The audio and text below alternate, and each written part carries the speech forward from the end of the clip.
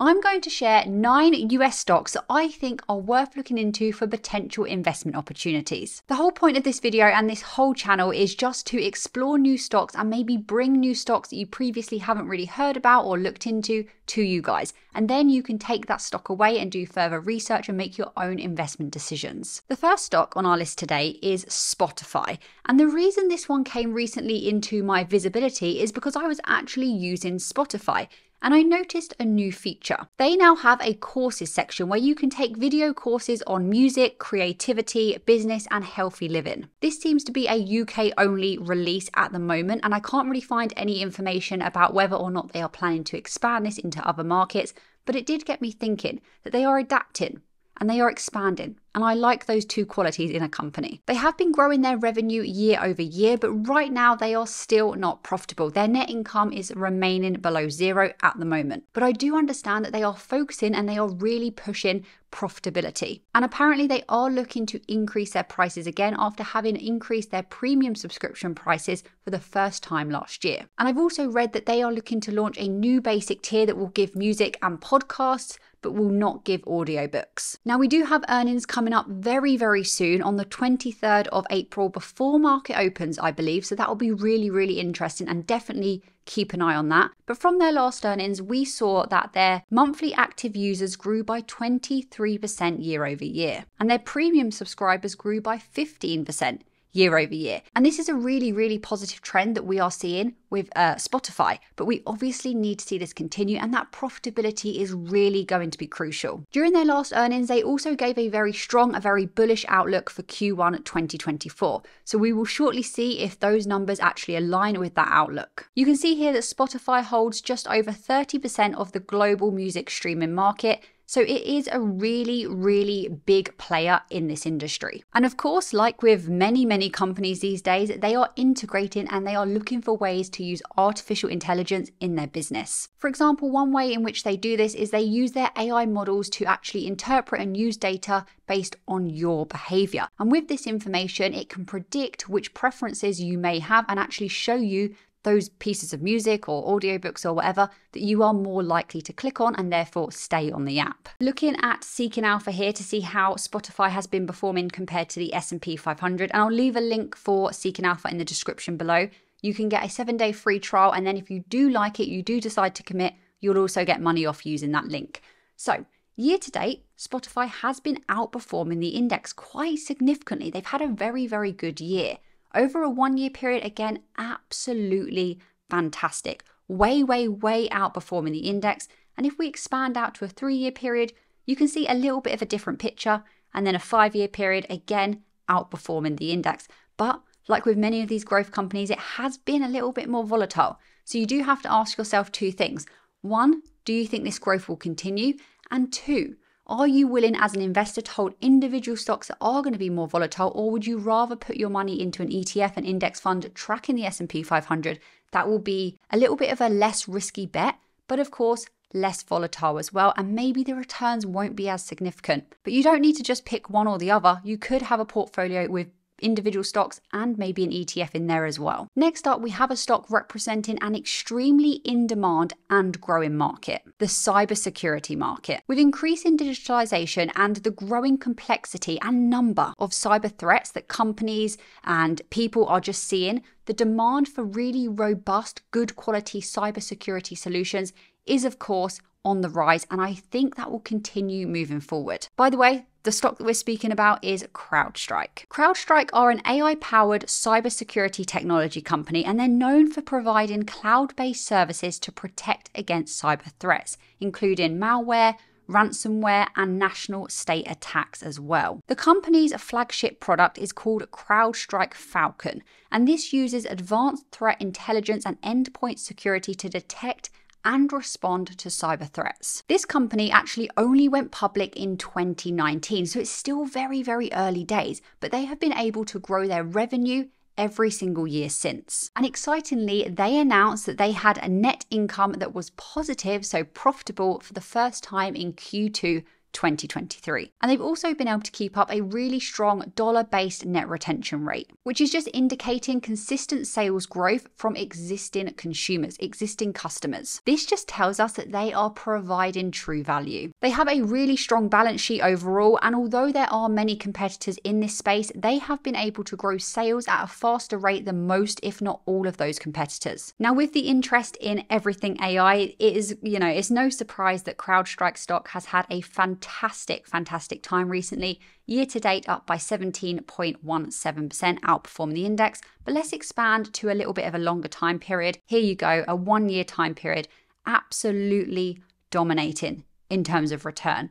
We'll expand to a 3 year period and you can see, it's been a little bit all over the place. And since January 2023, a massive explosion has been seen, probably due to just the interest and the need for this sort of product. And then when we go to a 5 year period, just so you can fully see the picture here, a fantastic return. So now you have to ask yourselves, do you think this stock is worth buying right now? Or do you actually see a dip for this one coming and you might want to hold off? Personally, I don't really like to try and time the market at all. I just focus on good quality companies, understanding those companies, doing the research, and then I normally take a dollar cost averaging approach, but I always have some cash on the side to load up more when I see one of my stocks at a good buying opportunity. Before we move on to stock number 3, I just want to remind you, in case you're new to this channel, that I do have 2 workshops that you can actually get involved with. And there will be more to come very soon. So if you are interested in taking some of my workshops in the future, please make sure you are subscribed to my weekly newsletter, because that is the place I will share information first. And if it is a paid workshop, I will also give early bird discounts to the people on my newsletter list. Anyway, currently I have 1 paid and 1 free workshop. The free one is a 1 hour, 15-minute or so video workshop where I try to help people with risk tolerance, risk capacity, and strategies for managing and growing a portfolio, and much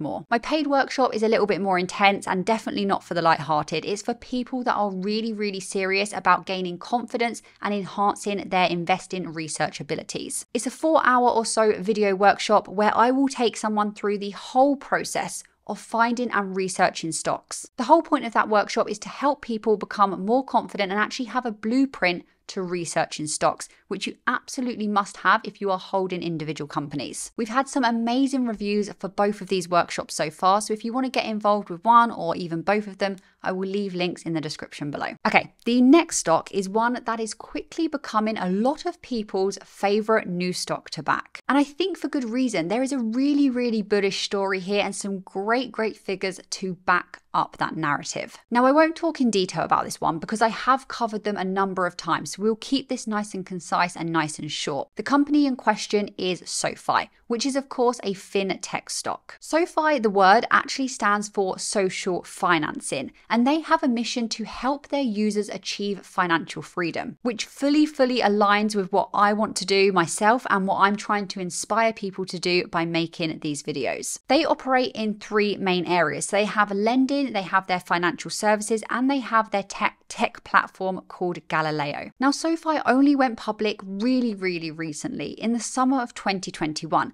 and since then this stock is down by over 71% from all-time highs. So it has been a really volatile ride for those early shareholders, but I do think this is a business with really strong, good growth potential. The numbers to back this up look absolutely fantastic, and the valuation right now, in my opinion, is quite appealing. So just some quick things that I really like about this company. They have been able to grow their members consistently. It's wonderful, and it's still growing. Their net income was positive for the first time in Q4. This was the first profitable quarter that they've had. Will this continue? I think it probably will, but if it does continue and we keep seeing them announce more and more profitable quarters, I really don't think the stock will stay under $10 for all that long. Of course, like with anyone, I don't know what's going to happen with this stock. I can't predict the market, no one can. And number 3, I think this company has fantastic leadership, and they are making some really big moves. Recently, their tech platform Galileo actually partnered with Rapid Finance to launch the Rapid Access MasterCard. And this is the first program that is sponsored by SoFi Bank. Like I said, it's been a rough time for the stock recently. Year to date down by nearly 28%.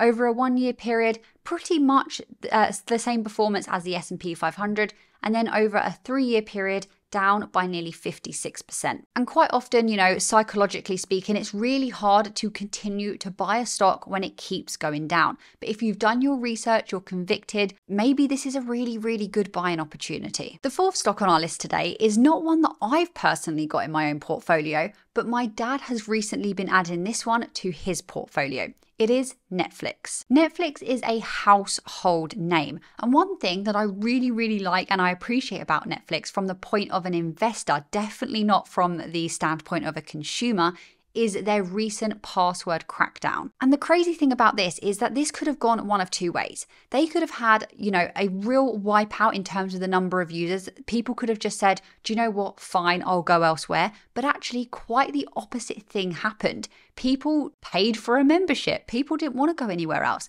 because they don't want to lose access to Netflix. And what does that tell us? Well, that tells us that Netflix are doing something right. They are providing value enough in some way that people actually don't want to go and can't go elsewhere, so they will pay to keep Netflix. Now, from this image here, we can see that they do seem to be losing a little bit of market share as time goes on with the number of different competitors out there, but I do think they will remain as a dominant player in this industry. And one reason that I think that is because they have really, really high retention rates. They also have industry-leading revenue per user, and this has also been growing. Like I've already said, they have been cracking down on password sharing and they have sustained subscriber growth. They also now have a lower price tier, and this tier actually comes with ads. So if you opt to pay the lower amount as a viewer, you will get ads during your Netflix watching time. But what does this mean? Well, with more viewers actually opting for that ad lower price tier, more companies will therefore want to place ads on Netflix. This then means that there's more demand and Netflix can increase their advertising costs. And on top of all this, Netflix have a lot of really, really, really in-demand Disney shows coming to them in 2024. Year to date, Netflix has been doing very, very well, up by nearly 27%, outperforming the index.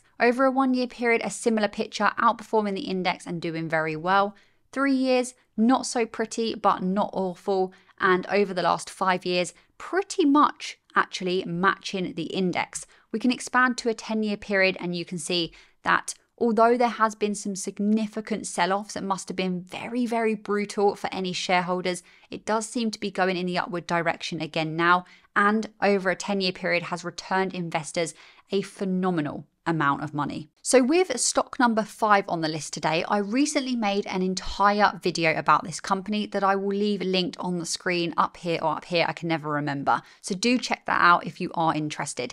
This company is New Holdings. It is another fintech company, a bit like SoFi, but this one in particular is focused on the Latin American market. And I think the market that this company is operating in, well, Nubank, which is a company that sits under the old holding company New Holdings, is one of the main bullish reasons as to why you should maybe do some more research into this company. More than half of the adult population in Brazil is already using Nubank, which is absolutely crazy. And honestly, they have been seeing wonderful, wonderful growth. But apparently now they are looking further afield. They are looking to invest $100 million to expand themselves within the Mexican market. And they are also looking to take on Colombia as well. And these markets are some with a big unbanked population, meaning there is a lot of growth potential and a lot of scope. If you want to find out more about this company, like I said, please, please, please do watch my recent video. You will find out a lot more details, some of the figures and numbers to back that up in that video. Okay, so what's been happening in terms of the stock price? At the moment, New Holdings is trading for $10.84 per share. The market's currently closed as I'm filming this, but around that sort of figure. Year to date, doing really, really well. There has been a little bit of a dip recently, actually, but overall, year to date up by 30.13%. 1 year, it's honestly been fantastic. Those of you who saw this company maybe after, Warren Buffett adding this one, but those of you who started investing a year ago, clapping for you because you saw the numbers, you saw the potential, and it's paid off. 3 years, let's have a look here. Not full information because they only went public very, very recently, but you can see that as we see a lot of times, and I mention this in pretty much every video, when a company has had a DPO or an IPO very recently, what we tend to see is a big, big spike in stock price, and then it comes down and we have to wait for that to then recover. So always be aware of that when you're thinking about investing into a company that has recently had an IPO. Next up, we have one of my personal favorites, one of the companies that I am most bullish on, Tesla. Look, it has not been an easy time for Tesla and Tesla shareholders recently. No doubt it's been tough. And I'm starting to think that you actually learn more emotional intelligence and mindset management skills from investing into Tesla than you do in most jobs. But I personally just don't see a world where Tesla at the current price of $157 a share or whatever it is going to be a regret in 5 years' time. Of course, I don't know that. This is not financial advice, but just based on my own research, my own conviction into this company, I just can't see that happening with everything that they're working on. Tesla are in a bit of a funny, unique position right now. And that is one where they are shifting into their next growth stage. And the narrative is trying to catch up with that. This next growth stage is one of autonomy, with the robo-taxi fleet and then eventually with Optimus as well, and energy storage. And they have been reorganizing and streaming the business ready for this. And you've probably seen some of the staff layoffs that have been happening recently. I think that Tesla is going to become one of the top 3 largest companies. I think they will have the majority of their revenue in the form of SaaS margin revenue streams. And I think that their revenue streams will just look vastly different in a few years' time to what they do now. But I also think that it's going to be really, really volatile and quite difficult for a while longer for us Tesla shareholders. Recently, I made a whole video about the robo-taxi and everything that's been going on with Tesla on my main channel. 41,000 people have already watched that video so far. So if you want to go and watch that, I will leave it linked on the screen now. And also subscribe to my main channel if you haven't already, if you are particularly interested in Tesla and or Palantir. Okie dokie. So year to date, I've already said it, it's been pretty rough. Down by nearly 37%, underperforming the index. 1 year time period, down by 16%, again underperforming the index. And we've got the earnings coming up very, very soon. So we'll have to see how those go. It could get a little bit more rocky from here.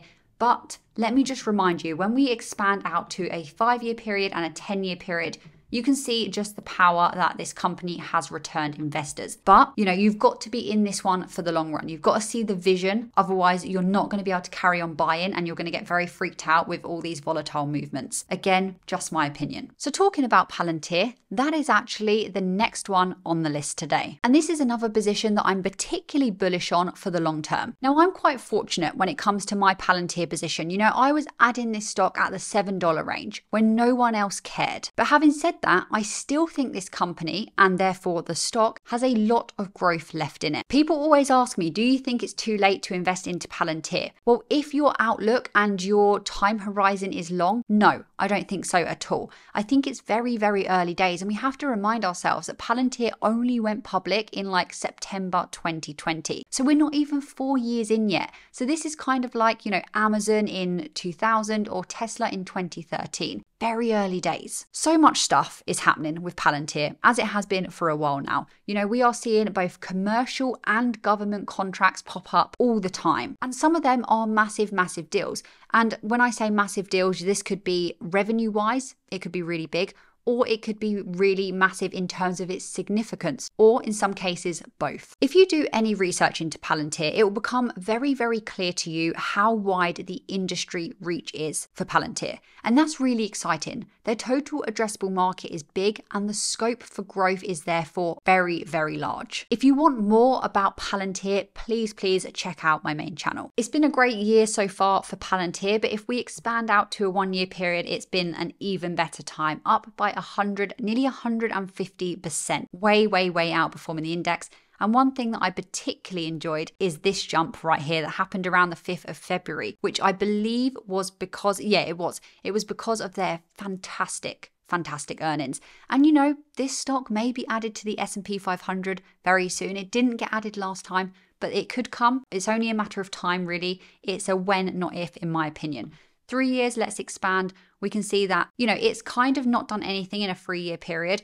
And that's just because it had a big peak during the DPO that happened here. And it's been down a little bit and then it's been recovering ever since. Next up is another tech company, but this one so far this year has been down by nearly 20%. A lot of the stock price downward movement that we have been seeing with this stock was actually caused by their most recent earnings, where they reported a 50% drop in net income from the year ago quarter, if that makes sense, from the same quarter 1 year ago. This company is Adobe. At the back end of last year, I believe it was, they also scrapped their Figma acquisition. And because of this, they had to pay $1 billion in termination fees. And as well as this, their guidance wasn't that strong. So obviously all of these factors combined did cause quite a sell-off. But despite all this, I do think it's worth looking into this company and just seeing what you think. They have still been able to consistently grow their revenue and they have a good AI roadmap, but they have made it very, very clear to investors that it might take a while and we need to be patient before we actually see AI monetization. I think it's a given that generative AI tools will add to people's productivity. So if they can keep innovating and growing their offerings, I think their services, their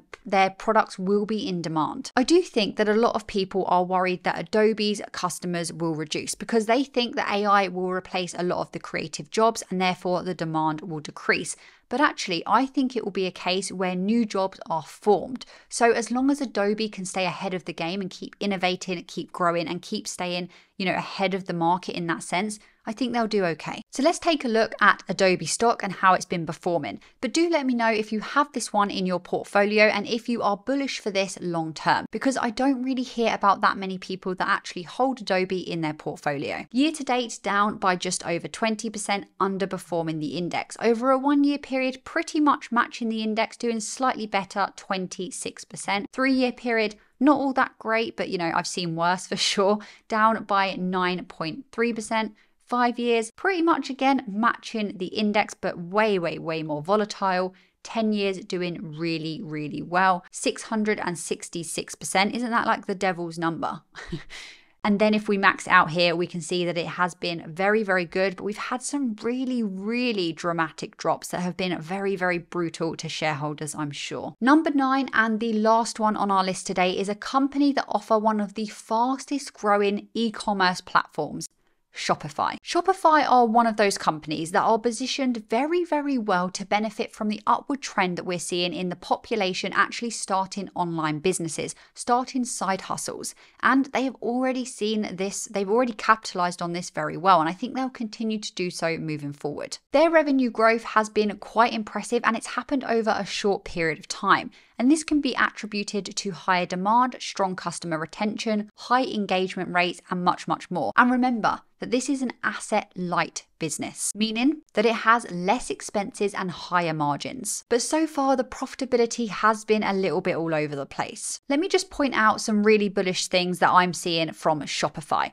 So number 1, their yearly increases to gross merchandise volume. This just means that the total value of all sales made through the Shopify platform has consistently grown each year. And this is a metric that is a key indicator of the platform's health and growth, because it's reflecting both the increase in numbers of transactions and potentially the expanding size of each sale made by merchants using Shopify. They've also been increasing monthly recurring revenue and gross payment volume. And one thing that I've noticed as well is you've now got massive, massive people with a lot of reach like Mr. Beast, like Ryan Trahan, actually using this platform and promoting it to their audiences. Now, of course, we have Amazon, which is a massive beast in the e-commerce space, but I do think Shopify are a little bit different and they're positioning themselves to a slightly different audience. So I don't necessarily think that just because we have Amazon, there is no room for Shopify. Shopify's integration of generative AI tools like Sidekick and Magic,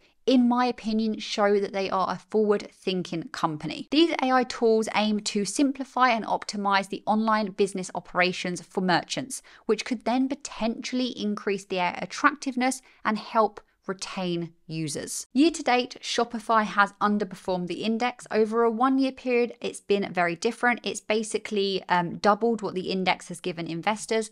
3 year period, not so great. A very, very big sell-off was happening here. 5 year period, it's been quite a story. Look at this. Absolutely phenomenal up until this sort of point here. When was that? I have to do the dates backwards because I'm not American. The 15th of November 2021, a massive, massive sell-off, and it's sort of been trading sideways a little bit, and now it's starting seemingly to recover. So I'm just going to quickly look whilst we're on here. I didn't do this for all the other stocks, but I'm just interested. Let's see what Seeking Alpha has to say about the growth potential. So it's given it a growth grade of A+, revenue growth year over year A-, very good, and forward looking an A- as well. And profitability is also looking strong. And if we just go to the main summary here, we can see that the ratings are coming out as 2 holds and a buy. And just looking at this analysis section, which is one of the reasons I love Seeking Alpha actually, it does look to be very mixed. Some people are recommending a strong buy on this one, others saying sell, others saying hold. So, it's a bit of a bipolar stock by the looks of it, but just do your own research, of course. Do let me know if you hold any of these stocks in your own portfolio or if any are on your watch list at the moment. And remember, if you want to take part in any of my workshops, I will leave them linked in the description below. Thank you so much for watching, and until the next video, keep analyzing, keep investing, and don't forget to hit that subscribe button.